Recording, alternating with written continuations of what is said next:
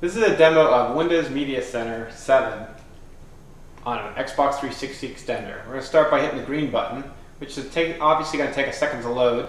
First thing you'll notice once it's done loading is the new splash screen, splash music. There isn't really anything wrong with the old stuff, but it's kind of a nice touch.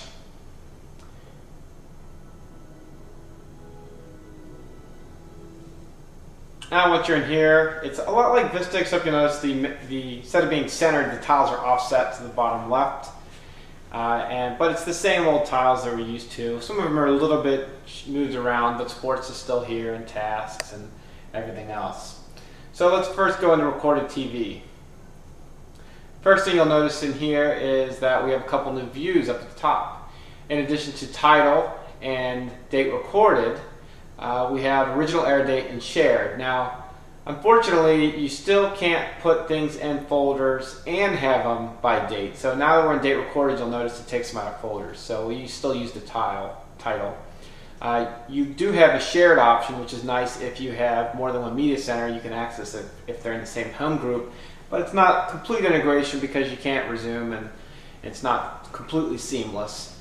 But it's appreciated nonetheless. One thing you'll notice in here is that when it shows about to delete deleted, there's an exclamation, kind of like Vista, but this will actually show you exclamation if it's going to be deleted because in this particular case, two of these are going to be deleted because there's new ones going to be recorded instead. Now on some of these, when you dig down in and you click on it, you see the info. You have this image here. Instead of being like a thumbnail of the video itself, it's downloaded from the internet, which is kind of a nice touch.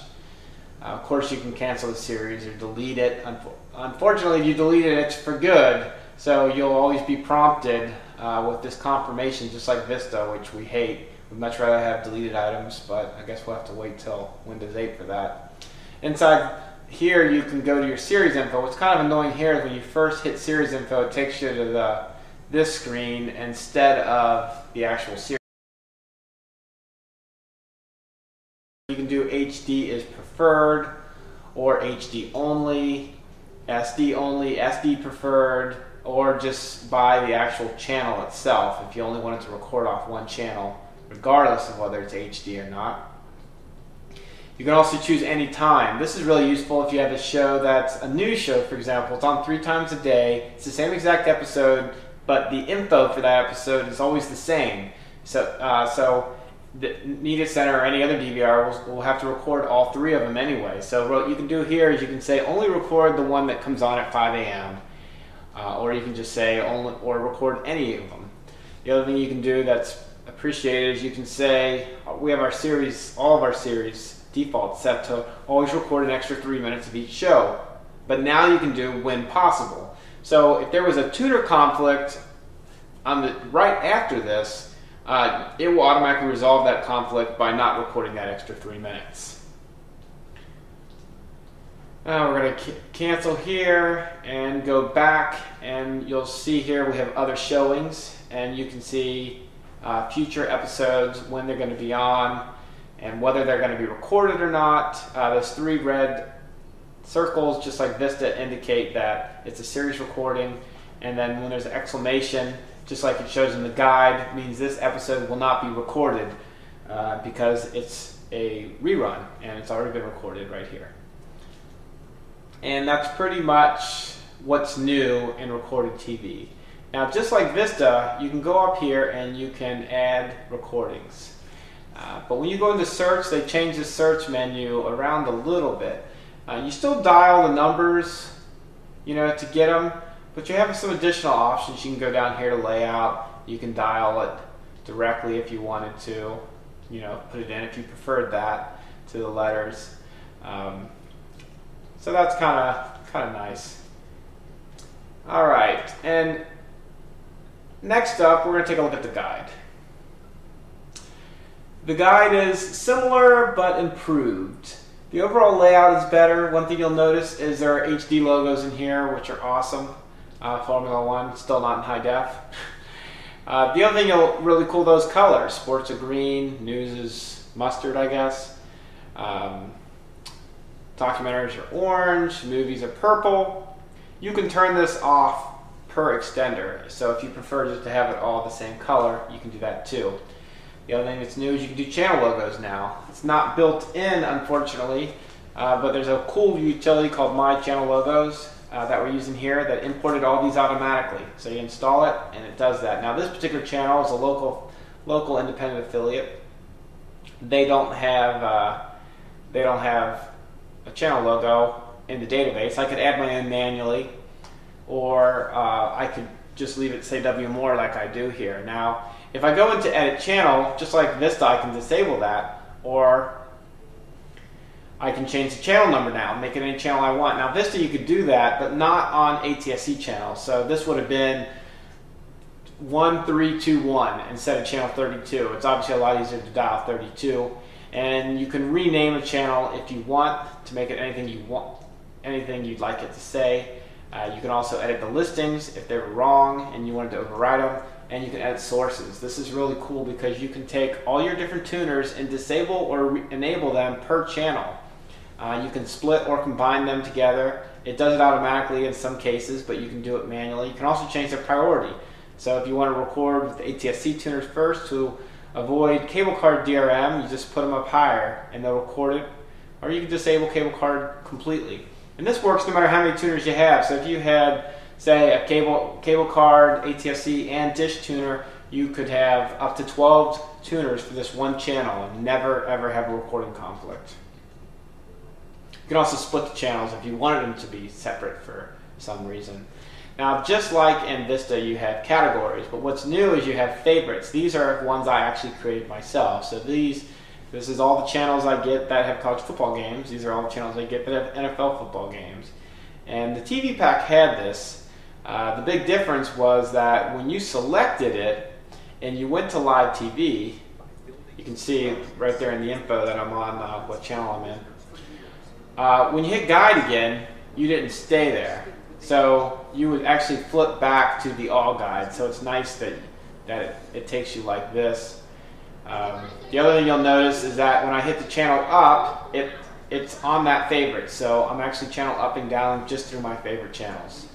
Of course, you can go into the guide and change it back, but one thing I want to show you before I show you that is if you go into the future because you're looking through for something and you don't want to have to go all the way back just to change the categories, there's a quick little shortcut, which I believe is also in Vista, to get back there. And then you can hit all. The other thing that's slick is on the new HD filter, just like the movie filter in Vista, it will only show you what's in HD.